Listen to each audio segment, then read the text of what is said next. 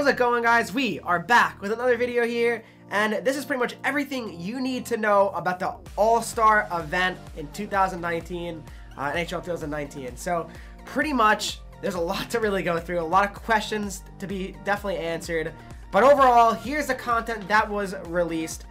All new Honda NHL All-Star cards. So tune into the NHL All-Star game to see which players get boosted, guys. In other words, here we go. You get started by finding the cards in packs. You use the collectibles in the set. If you guys want to have a choice of one of those cards, it'll be sorted by divisions. I'll show you guys those sets in a second, but in the end, the All-Star player items are boosted based on results from the All-Star game, skills competition, and just the game in general. But here we go. The winner of each skills competition event will have 3 stats boosted to 99.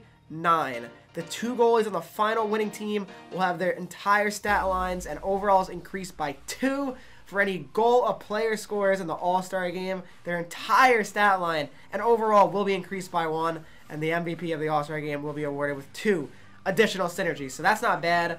Then obviously there's just alumni stuff. Patrick Waugh has 2 BUs. That's definitely an expensive card. Prime time, that's great. So the Char is out. But anyway, here we go, guys. The All-Star sets. So here it is.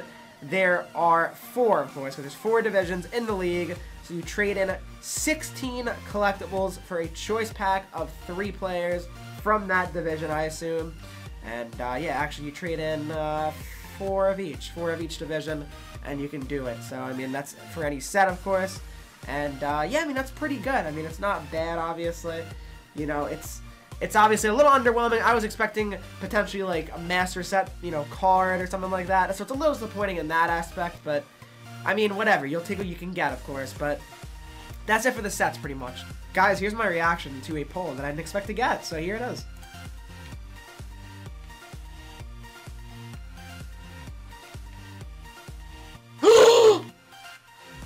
And then, guys, we got the hut challenges for the All-Star event, which I already did one. There's a daily challenge you can do, just win the game. I don't think it's anything crazy, but you have 10 challenges you can do. You get an NHL All-Star reward. We don't know what that really is yet.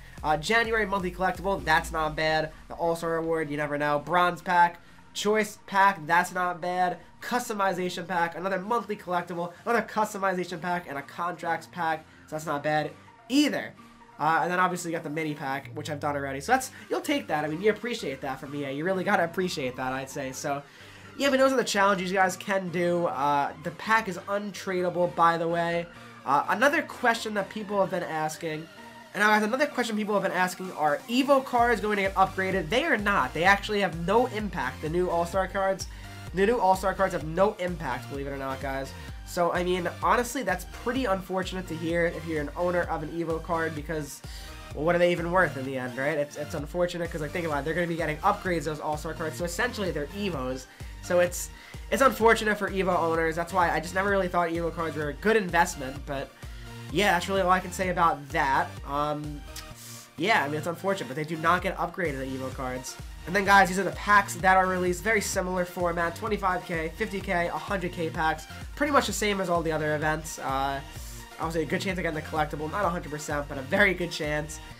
These aren't really great packs. I mean, I don't know. In general, I don't really suggest buying packs, but again, it's all, you know, up to you guys in the end. I'm not going to tell you not to do something. I mean, it's your opinion, your money, your coins, whatever you want to do with it. You can always buy it. That's up to you.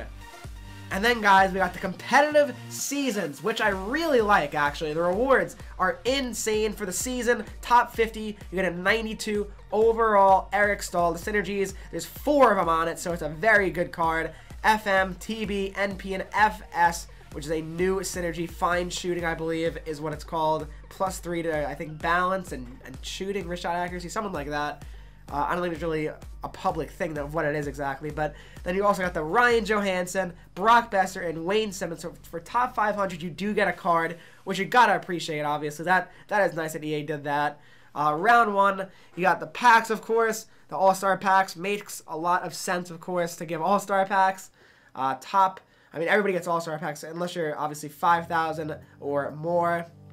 So that's not bad. Then round 2, I really question why Ultimate Packs. Ultimate Packs are so bad. The rewards are actually worse for round 2 than round 1. So I don't necessarily understand that logic, but Yeah, that's really what it's looking like. So the season rewards, obviously, what you're definitely working towards. I'm gonna try to get top 50, if not at least top 100 for Ryan Johansson. But yeah, I mean, these are pretty decent cards. I'm not gonna lie to you guys. I mean, the event's a little underwhelming for me just because I really wanted some Master Set cards.